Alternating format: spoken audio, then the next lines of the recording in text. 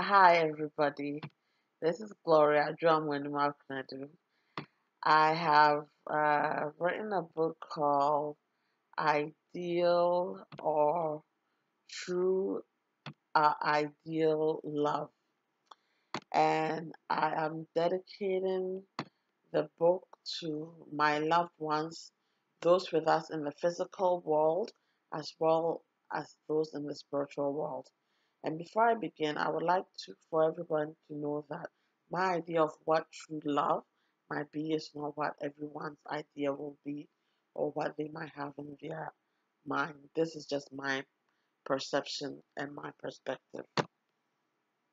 In this world, when one is born, they know they are loved either by a parent, two parents, grandparents, or any other guardianship that God deems is the rightful person or the legal courts deem is the rightful person uh, to look after such person.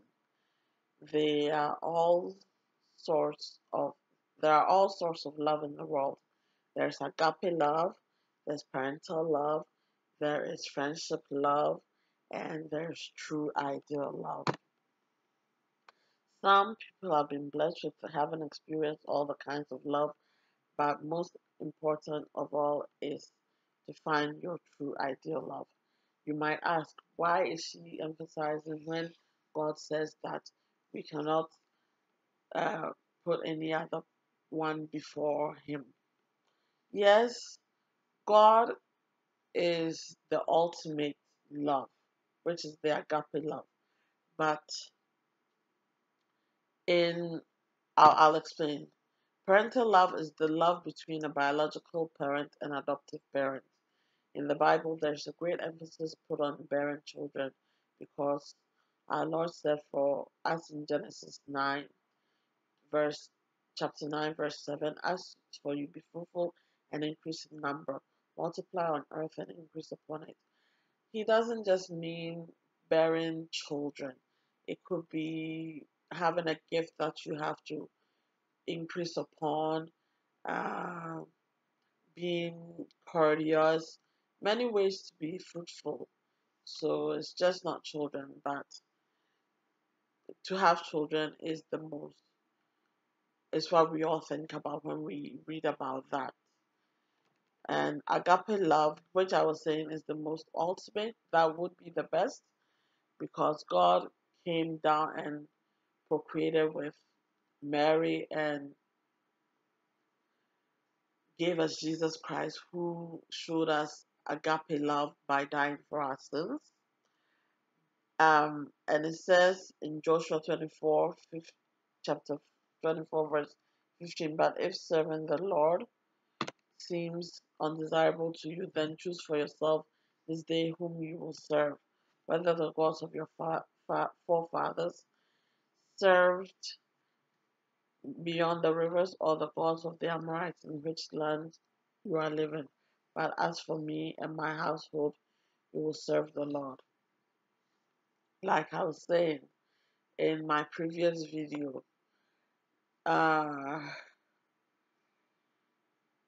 because of the Tower of Babel, God says that, well, it says in the Bible that in the building of the Tower of Babel, we got confused.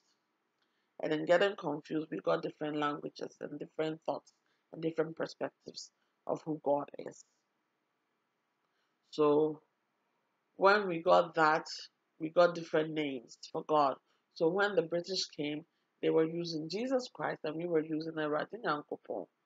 So for them to understand it, for us to understand it, they had to come to our level and explain it to us that yes, they are using Jesus Christ, but Jesus Christ was being worked through the Spirit of God.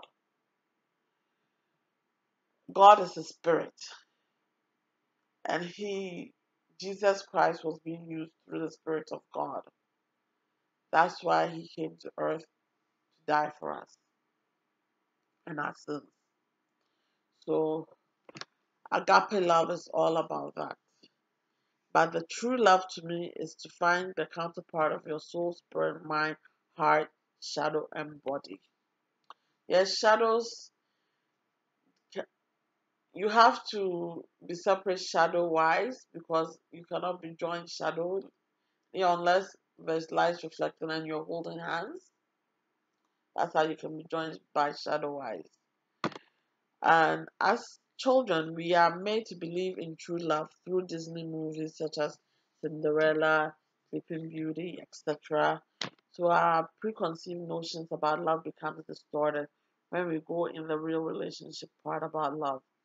The first thing that we will make, the first thing that we will, the first thing that will make two people attracted to each other will be attraction of the soul's counterpart to each other. There are two different types of soul's attractions. Uh, there's no, there's no two different types of soul attraction. Sorry, I made a mistake. There are different types of attractions. There's soul attraction, there's spiritual attraction. And you could love someone because you're attracted to their soul, but it will never materialize into a marriage unless God wants it to materialize into a marriage. And but you could remain friends. This sort of friendship, this sort of soul attraction or friendship, love is what I will call finding your soul sister or soul brother. All these relationships, if nurtured properly, will last for a lifetime. The second attraction is the attraction of the spirit, where the individual you're attracted to, uh, most people, the second attraction is an attraction to the spirit of the individual you're attracted to. Most people, forgive me, I am having a verbal dyslexia here. Most people confuse the spirit with the soul. The soul is the breath of the life breathed into you by God, while the spirit is your essence, which can be called anywhere and can sometimes wander off if God calls it to be with somebody else. The mind is the most complex organ in the human body. We have yet to discover its full potential. Some of the greatest minds of our world have passed on, some are present with us, and others are yet to be born. If we are able to tap into the full potential of our brain power, we will discover that God, the greatest genius of all, has created us very well. The heart is the organ aside from the brain that you cannot live without. Once you are connected to the soul, connected spirit, mind, body, heart, and sometimes shadow, the person will be connected to your heart, and like the heart being used to pump blood to the whole body, so it will symbolically connect everything that has been discussed and how you will know your true love. After all this, I know I'm rambling on, but if you read the book, it'll make sense. Reading is a little bit confusing because I was having verbal diarrhea and verbal dyslexia. So forgive me.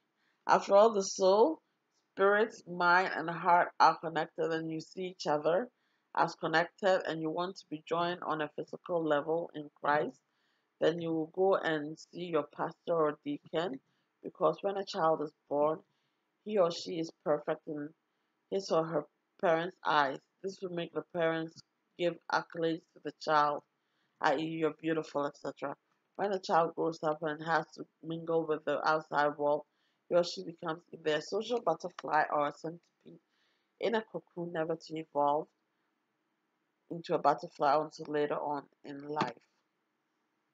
The image from said person's mind of his or her appearance is ingrained in his or her life from childhood, childbirth.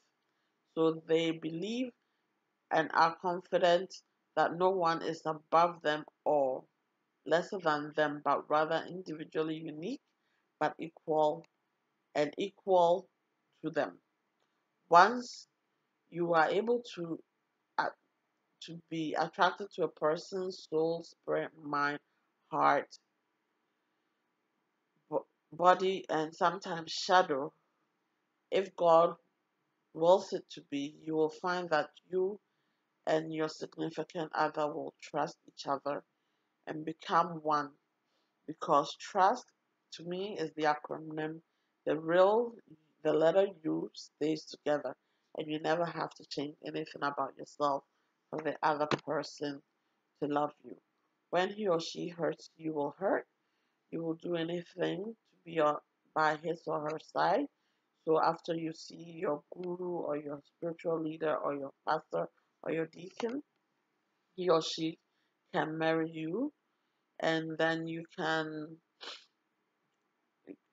come together in front of your family and friends, and the guru, spiritual leader, deacon, or pastor can marry you in a wedding ceremony, or you can have a just a prayer in church over your union, or have a prayer done over your traditional marriage, whichever one that you see fit for your lifestyle. Um, well, I hope somebody found some sort of advice from what it is that I've read. If you want to read it, you can purchase it. If you want to patronate. Oh, I am having verbal dyslexia again. If you want to help me, do patronage to me, and the gift that God has blessed me with, then please do go and purchase the the the book on Amazon.ca or Amazon.com. But I hope you enjoyed it. Bye and have a blessed day.